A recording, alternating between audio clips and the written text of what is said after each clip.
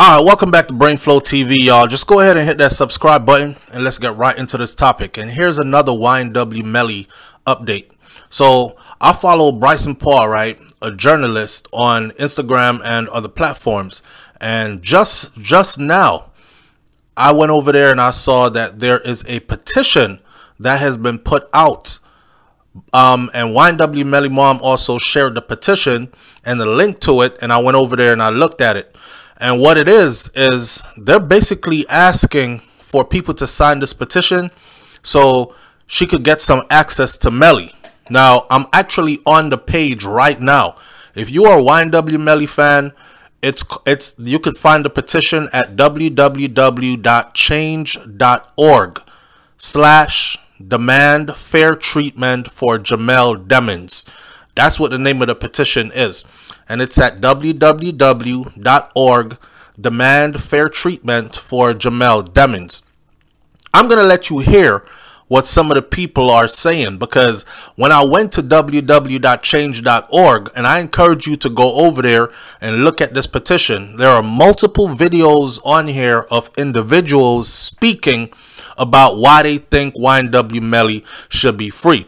I'm going to save my judgment, because watching them explain why they think he should be free kind of gives me a great insight as to who are the people that are online saying free YNW Melly and calling for him to be free and all that. But this is the information that goes with the petition.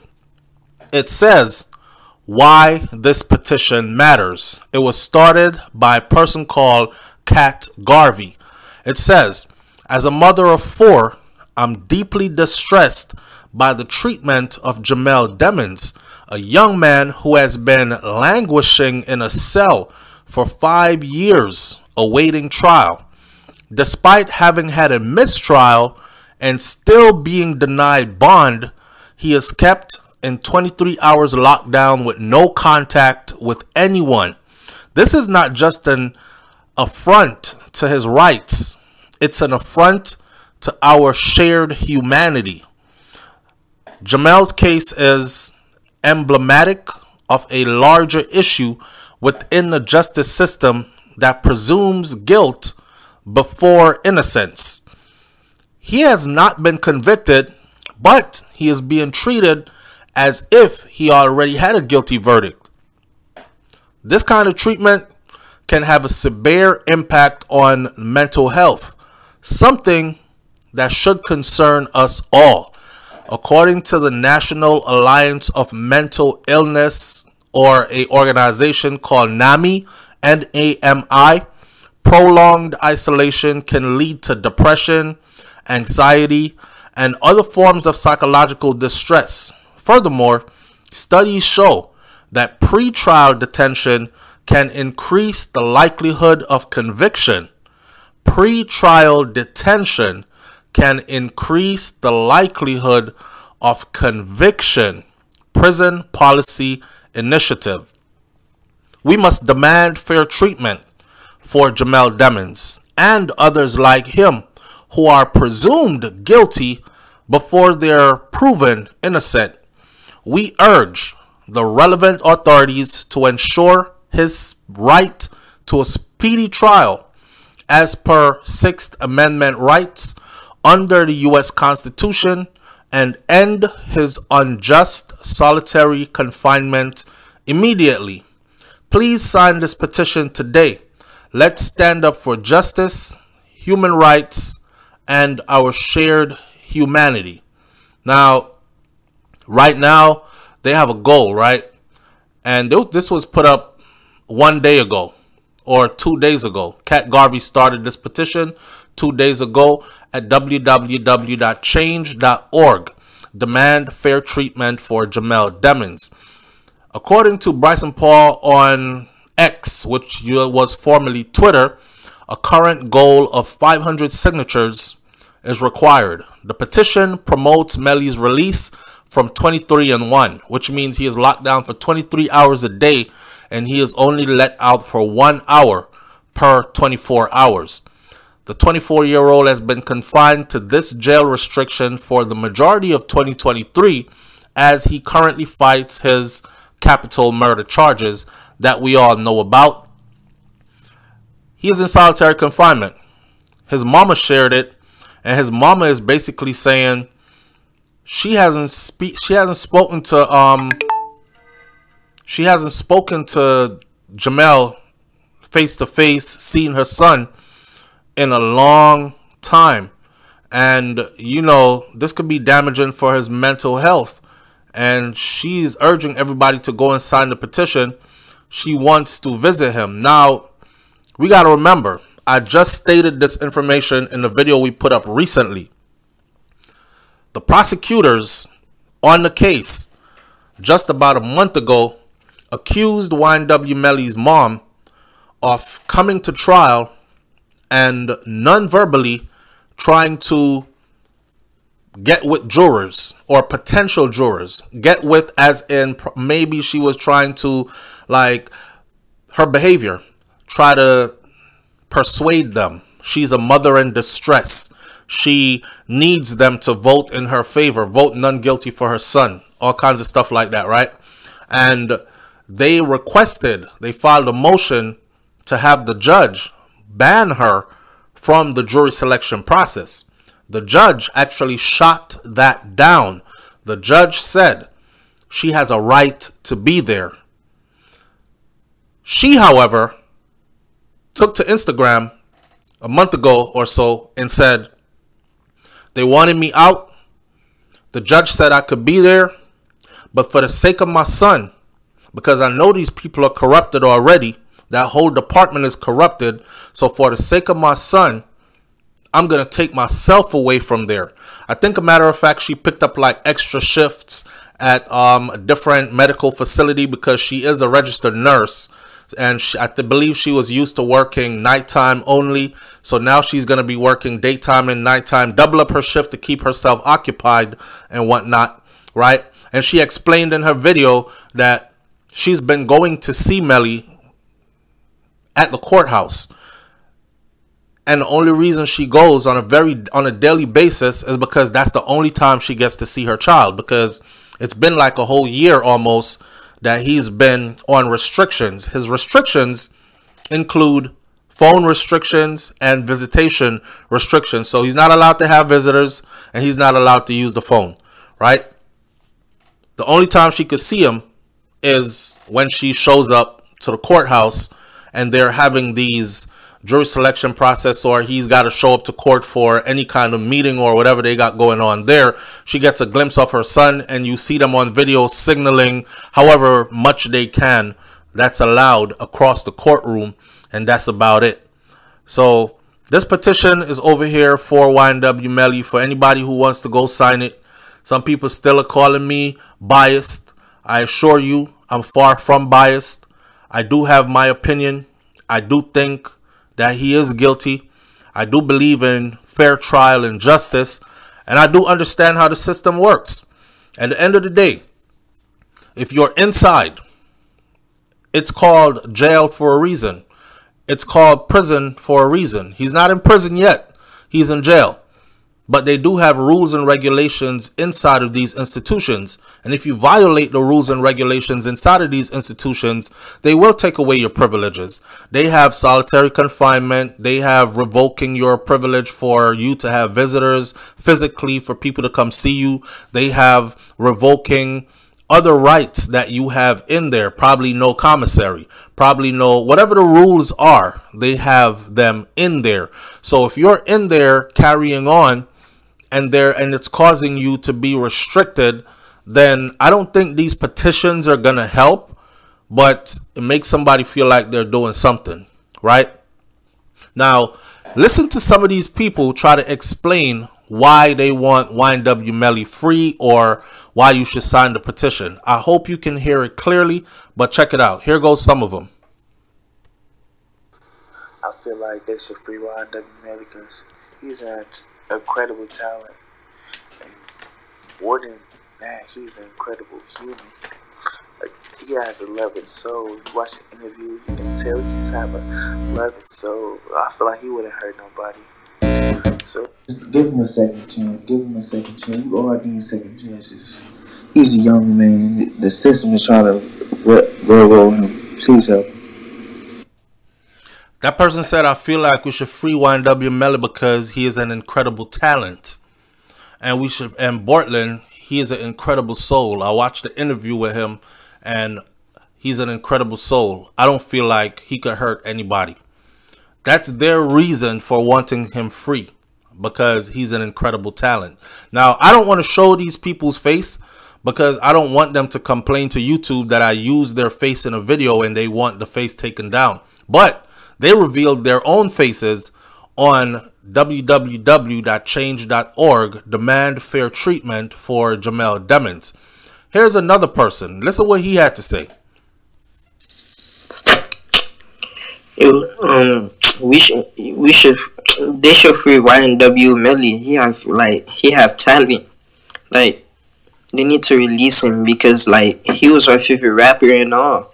Like, we used to listen to him every day. Like, I don't know what these police are doing. Like, they're trying to trap a nigga. Like, bruh, let him go. He didn't do nothing on me. Free Melly though. Free Melly. All love. You see what I'm saying? And looking at these people, I can see now. You know, when YNW Melly was going through his trial, every day, thousands and thousands of people would be in the comment section. And a lot of them seemed like, it was in the summertime, so school was out. So young people had a lot of free time. Now, a lot of them seemed like they just wanted him to be free. So they kept typing in the comment section from Law and Crime, free YNW Melly, free YNW Melly. I don't care. Some of them were trolling. They were saying stuff like Jamie Foxx did it. Will Smith did it. T.I. did it. DMX did it, even though DMX is dead. They just kept putting names in there. Melly didn't do it. Free YNW Melly. And they would do this even while the state was presenting its case, like showing you how it all points to him. These are the same people that will argue with you today. You don't know anything about the case because you didn't follow the case. Now, mind you, the whole time they should have been paying attention to what was being presented in the case. They were busy just typing in the comment section like kids do, free YNW Melly, free YNW Melly. And they just kept going back and forth. Listen to this other person now.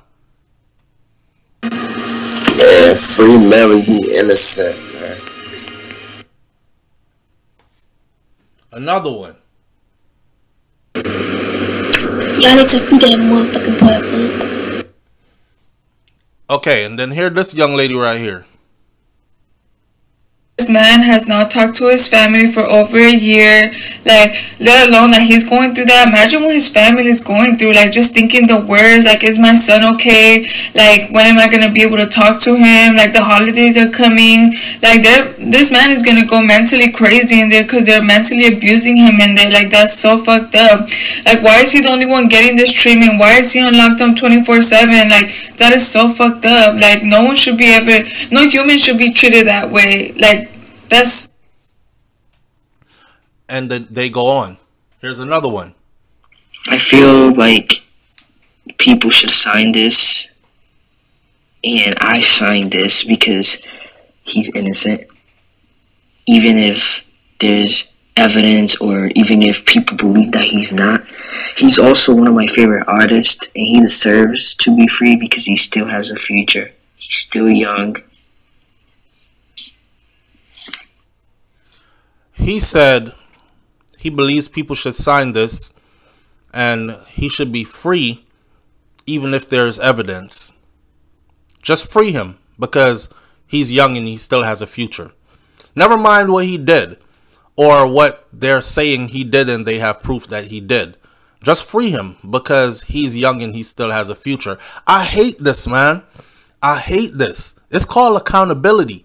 And I think today's generation, they don't really look towards accountability. These young people really feel like when they see people die in movies and then the actor comes back in the next movie, they feel like that's the same thing that happens in real life. You just come back in an alternate universe. You're somewhere else on the planet still alive. Sack and Juvie did not really die. They're somewhere out there.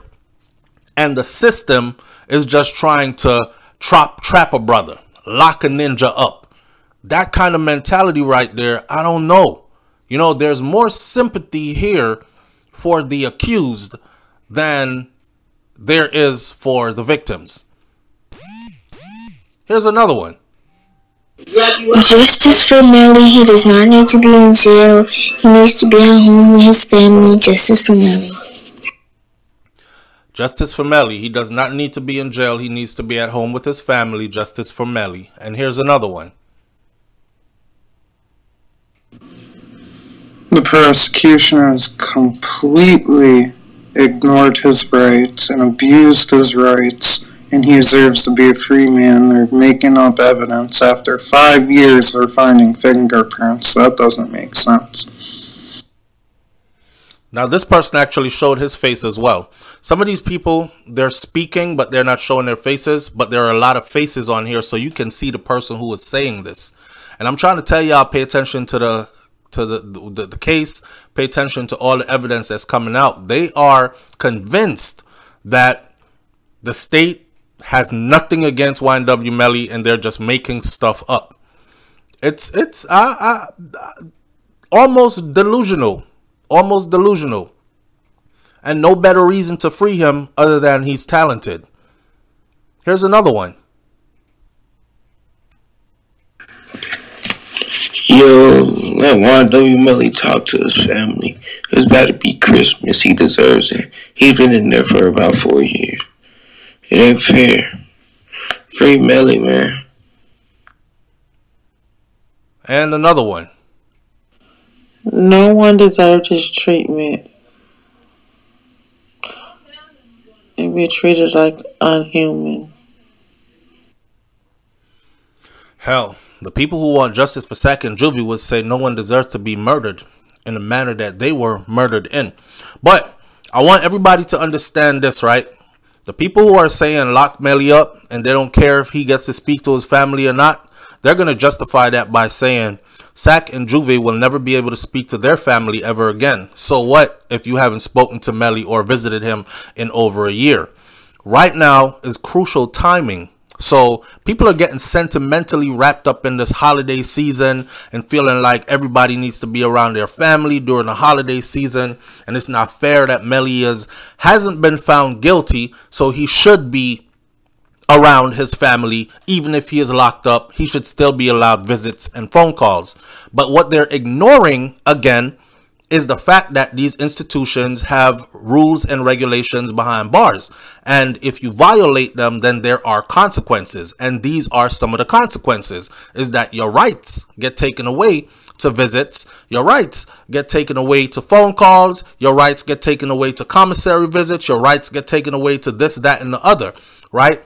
Not only that, let's not forget about the witness tampering charges that were recently laid against YNW Bortland and YNW Melly. It is the same reason why YNW Bortland, who was out on bond and could have been home for the holidays, he was rearrested and placed in custody and his bond revoked, and now he has got to stay in custody throughout the holidays because what was going on behind bars. YNW Melly, according to law enforcement, was violating the terms and conditions, and he was using his time behind bars, his freedom to a phone, and his freedom to visits to try to manipulate the outcome of his murder trial. Reaching out to people, trying to get people to reach out to other people out in the streets, witness tampering, trying to get people to not show up to testify, etc., etc. So right now, it's not like they're just trying to hold him in there. They're really trying to make sure that he actually gets a fair trial. You know what I'm saying? Because if they let him go and then they have more proof that he is reaching out to people on the outside he shouldn't be reaching out to and all that other stuff, then that could actually impact the outcome of his trial regardless. But if they keep him on 23 lockdown, 1 out every day, hey, it says more that he is in a controlled environment, very limited to what he can do to actually affect the outcome of the case. You know, a smart person would say, bruh, You already have a date for your trial. It's rough. Just sit still and let this pass. And whatever the outcome is after your trial, at your trial, which is February 5th of 2024, then that's what it is. You got the rest of your life with many, many more Christmases after this. So just chill and let it pass, right? But nah, they got this petition out. They want you to sign the petition. If you're a fan of YNW Melly, right now they got 2,156 signatures. Their goal is to have 5,000 signatures altogether. According to change.org, 166 people signed it today. Their next goal is 2,500. Their ultimate goal is 5,000 signatures. Change.org. Demand fair treatment for Jamel Demings. Leave your comments in the comment section below. Are you going to go sign the change.org? Do you believe that his rights or his freedom to use a phone and his freedom to communicate with his family, have visits, have phone calls over the holiday season into the new year should be restored?